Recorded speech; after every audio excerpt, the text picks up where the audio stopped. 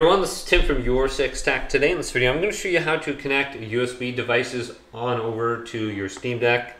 And there's two different ways that I can do it.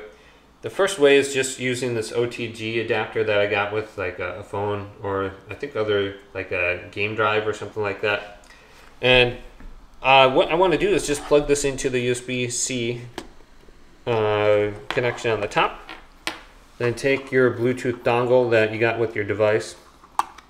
So this came with a controller, or this, I don't know, PDP controller or something, and then connect it onto the adapter, USB-C to USB, and then we can just plug this in and it should work.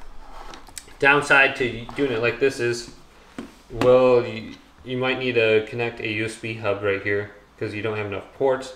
Then how do you power it? You're going to have to get some sort of device where you can split the power and connect the device at the same time.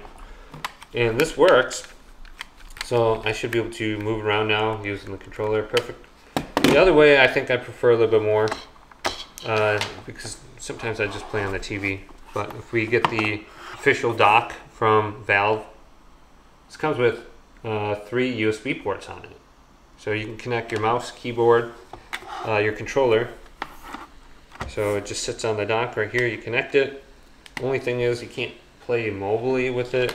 You're going to be pretty much stationary, but you can connect everything you want with it. So the 8 OTG adapter will work, and this should work too. So we can skip the update for this, and this should be connected now. So just connect on the back.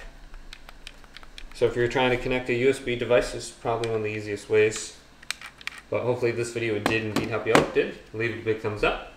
And subscribe to my channel down below for more tech videos coming up next on Your Six Tech.